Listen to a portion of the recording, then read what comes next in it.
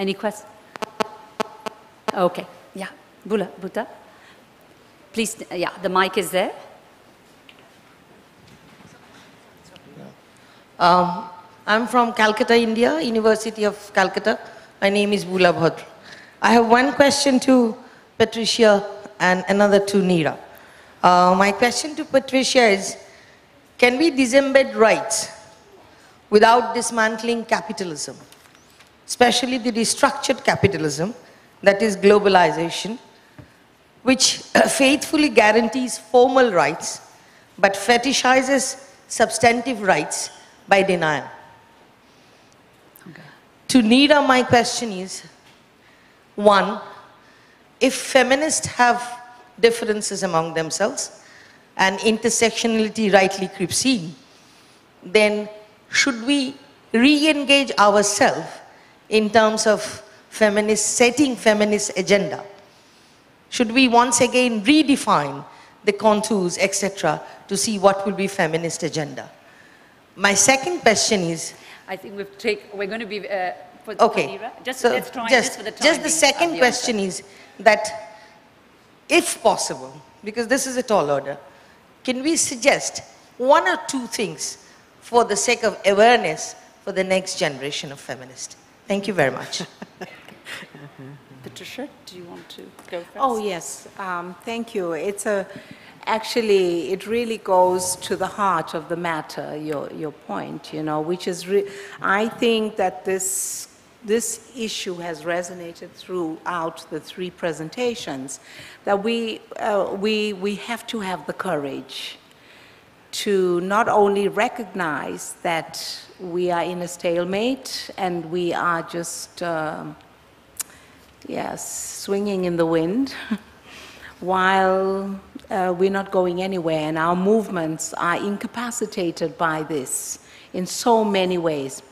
We have to be anti-capitalist, actively anti-capitalist, not only in terms of the rhetorics that we, fill our texts with, or we have to find the new ways to be anti-capitalist in ways that create the alternative to capitalism. And we have to bring back the old language, the language of resistance. We mustn't be afraid to speak to the issues using the effective language that has served us very well, that has brought us to where we are.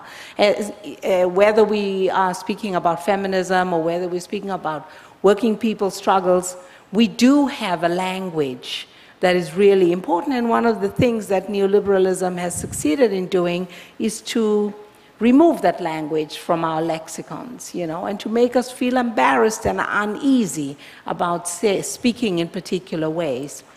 So I think for us to imagine rights as accessible outcomes of struggle, of social struggle, we have to be actively anti-capitalist. One of the ways that I'm doing my anti-capitalism is by growing my own food. And it isn't just some esoteric movement of crazy people who are vegans, but it's really fundamentally about, for example, distancing ourselves from violence. Because the capitalist economy, the food economy, is centered on violence.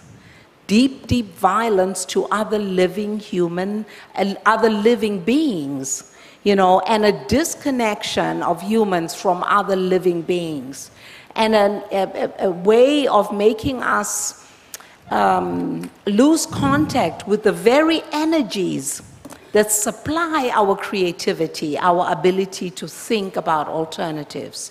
So that's just one way. I mean, there are many, many, many ways that we can step back from the system and begin to craft, alternatives. Thank you. Thank you.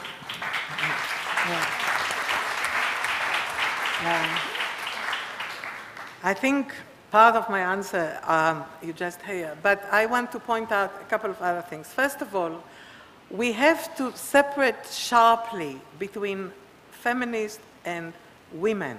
Mm-hmm. Originally, in all these UN conferences and so on, the two things were taken as equal, and then they more and more women from the right, whether religious or secular, have started to occupy these spaces. This is why many feminists decided the UN is not worth all the effort, because you invest so much energy just in order to stay in the same place rather than progress further. So resolutions like saying, let's have more women in peace processes can be very problematic, because it's essentialized women as homogeneous peace lovers. I grew up in Israel of Golda Meir. I lived in Britain of Margaret Thatcher. For me, women are not necessarily peace lovers. So we have to differentiate between, and this is very important when we discover issues of belonging and politics of belonging, social positions, identities and identifications, and normative values. Feminist solidarity should recognize the differences between various social positioning and various identifications of various feminists. But what allows transversal global feminist solidarity and other forms of solidarity is commonality of emancipatory values. And this is what is important, not by, like the old left did, by so-called universalizing and erasing the differences in social positioning and in identification, because these are not just part of the subjective experience of people's lives, as well as the various economic, social, and cultural capitals that they have in order to be able to access various kind of resources. But if you, from your different situated gazes, you are able to share the same kind of values, you are able to work. And I don't differentiate between these as an advice or observation of what we've been doing in the last 20 years, of what telling the next generation. I think that's the way. But I think that at the moment there are two very important foci.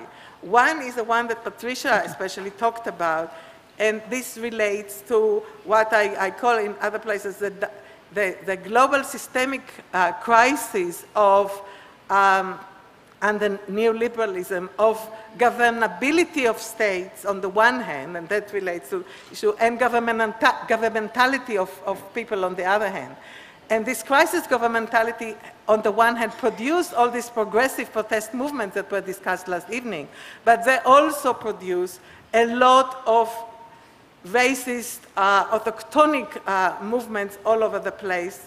You can see it in Greece, you can see it in Africa, you can see it in Norway, you can see it everywhere. And it's important to observe that at least 3 of the racist autochthonist parties in Europe contemporarily are headed by women, and that the sexual rights of gays and transsexual and so on have become by these people very often an appropriation of so-called civilized Western culture. The same people who persecuted, you know, these people just some years ago. So we have to look on the one hand on these issues of the crisis of neoliberalism and decouple democracy and capitalism. On the other hand, we have to focus on the issues of culture and resist religious and ethnic fundamentalist movements that have developed as identity defensive communities which attempt to defend themselves against the crisis, against the uncertainty by exclusionary models, again, those that they think do not belong. And in our world, it's a very risky and very terrible danger exacerbated by the crisis of neoliberalism and as well as the crisis of the environment and so on. Oh, okay. Thank you. Okay. So I would like to follow on the comments of Professor McFadden about stepping back from capitalism. And this comment really touched me profoundly. I'm a junior researcher, And at the moment, I want to step back from capitalism, but the best way I see to do it is to step back from academia, how it is currently. But how can I resolve this with my need, my strive to change anyway society and to resist? So what is your suggestion? And this is an open question. Thank you. That's,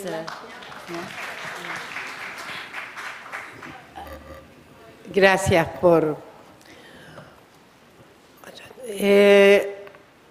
la realidad latinoamericana ha significado desde que hace muchos años que he sido joven, hace muchos años, ha significado una suerte. Hay alguien que dijo, es un oxímoron en América Latina llamar a intelectual a quien es de derecha. Es una contradicción en sus términos.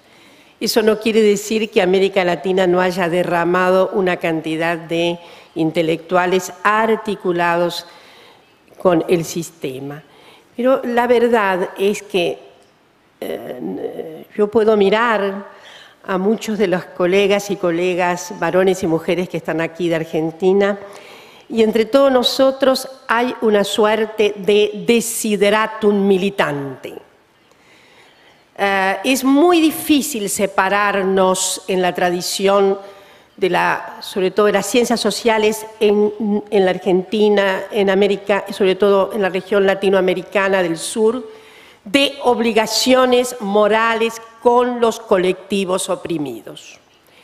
Eso no quiere decir las dificultades entre el ser intelectual llamado por la academia y dormirse en los laureles fatuos de la academia ha ocurrido. Pero tengo la expectativa de pensar que, sobre todo cuando se renueva generacionalmente el oficio de la sociología, de las humanidades en general, en nuestro medio, siempre está teniendo un aspecto radicalizado.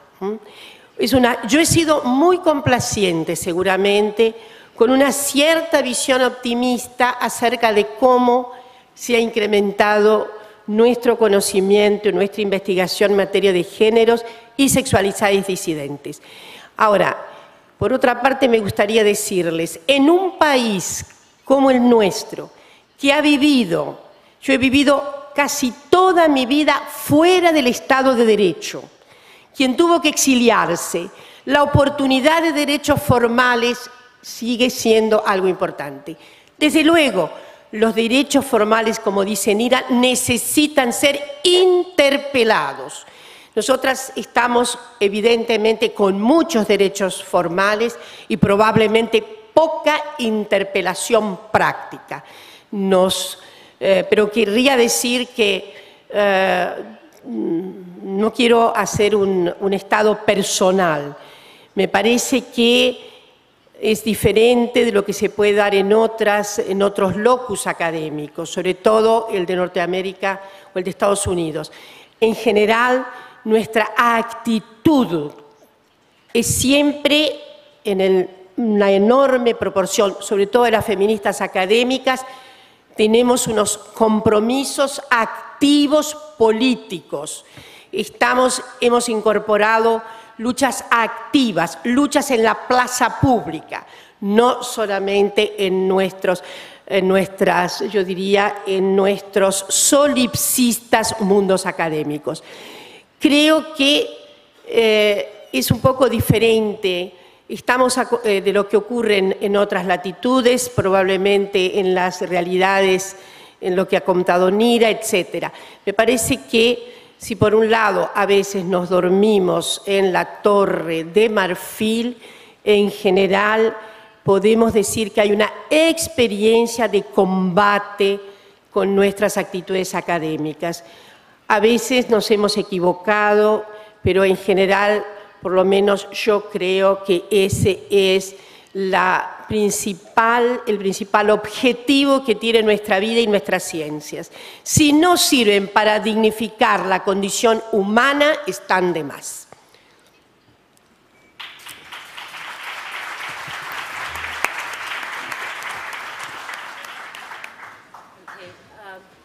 the rest of us.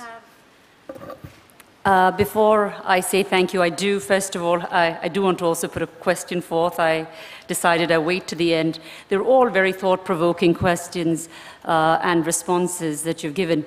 One of the key aspects that has come up, and very often within the feminist movement, especially among second generation and younger people, is this idea of not being, of course, familiar with the feminist movement and the history of it, but also the corporatization of both education and work, and actually co-opting feminist language in the process.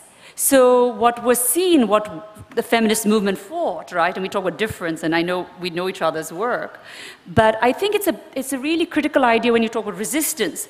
How do we now fight back in terms of rights, the complexity of rights, because all the language of rights and feminist rights and issues around violence have now been taken by corporations and the neoliberal state, and the state colluding with corporations and banks. And so I really, because all three, and I know all of you have this history, and this is in academia too, right?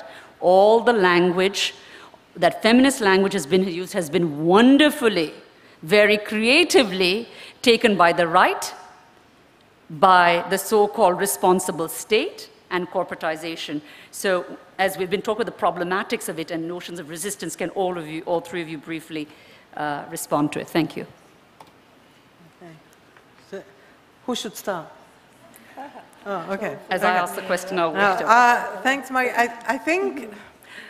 I think this is a very, very important question. I recently started to think about Marcuse and his big refusal, as I haven't thought about him since the late 60s and the 70s. And I remember when I was doing my PhD, which was about the Jewish student movement, but and some other friends were doing on other forms of student movement, we sat and worked and looked at sociological, Marxist, and anarchist literature on issues of social change and co-option.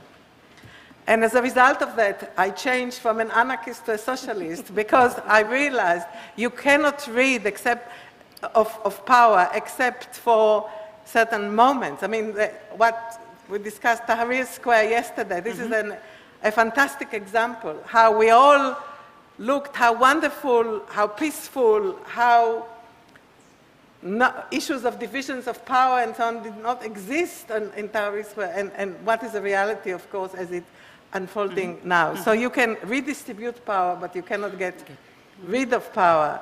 But the issue of co-option has become so articulate. And what does it mean, big refusal?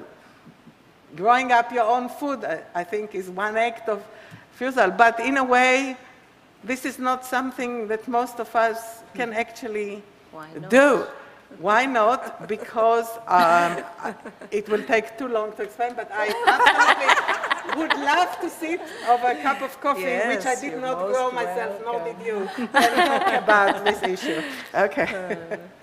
Well, I'm sorry that the ageism is just so incipient in the language, so I will say the young woman who asked the question, because I really was excited. I wanted to gift her with this if she would accept it as a gift.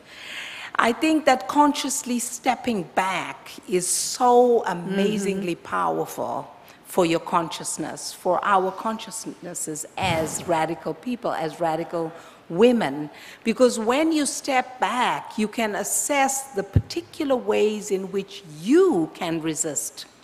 Many of us, for example, I'm coming out of a context where the women's movement, because it's so deeply embedded in nationalism, has reached a point for me where we're just spinning our wheels, you know, and the collusion with the neocolonial state, with donors, etc., has robbed the women's movement largely of the cutting edge.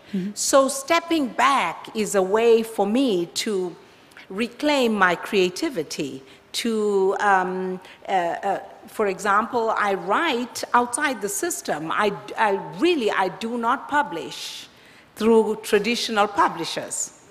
You know, I will participate an occasional article in a collection, but I refuse. Je refuse, as Marcuse, you know. Yes, and I'm always looking for ways of saying the radical things that I hope will be useful and shared by other radicals, but to say them outside the system, because I don't accept that somebody can take the ideas that come out of the struggles of my community and my region and make money out of it with property rights, you know, with intellectual rights. So it's a huge challenge for radicals. I know it's been there for a very long time, but the new technologies do offer us possibilities. And I'm particularly, if you could just oblige me for half a second, you know, the new technologies have caused deep, deep destruction on our African continent. Most people don't even know what the consequences of having a ubiquitous cell phone are for us, that accompanies these minerals. So writing as and for resistance, using new technologies, I think, is also a way of creating that critical distance, you know, from the system. But there are myriad ways in which we can resist. And taking back resistance is really crucial for that. Good. Thank you.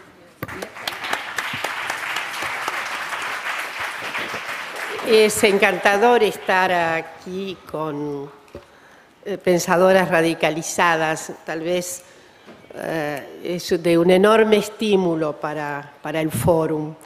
Yo lo que creo es que el capitalismo es, como Freud dijo desde el infante, es un perverso polimorfo.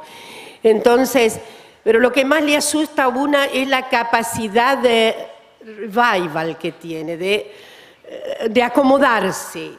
Tenemos la expectativa de que este sea el fin.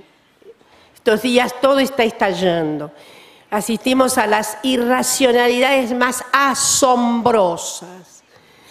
Millones y millones de euros dedicados al sabotaje de bancos, los bancos. Y la verdad es que yo, que soy una optimista irredenta, pienso todos los días que estamos al final de la era, pero la era se entusiasma con alguna renovación. De todas las maneras, creo que es la acción humana la que está en juego, y como soy una optimista irredenta, pienso que finalmente el perverso polimorfo cederá a una vida muchísimo más digna. Pero es una apuesta, es la apuesta Pascal Goldmaniana, apostemos, ¿no? Eso creo que es. Thank you so much.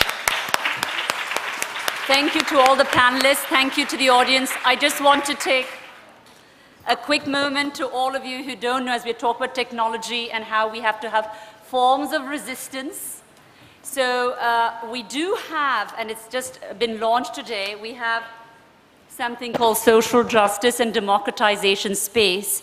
Many of us are scholars and teachers, and also policy makers or influencing policy and practices. And so we have started what we said is a way in which all of us can share through open access and open resources our teaching materials in any language to be shared by everybody through what is now going to be called the social justice and democratization space in any language. And this is going to be also visual images. We have one from Mona already put here at the back, but do read this back. I know it's in fine print, but for those of us who need those extra visions, but please do take a look and do load your, materials you have and share, because this is an open access, open resource on human rights, public policies, and all of it. So once again, social justice and democratization space. Vinita Sinha is going to be taking this over and working on it. Thank you.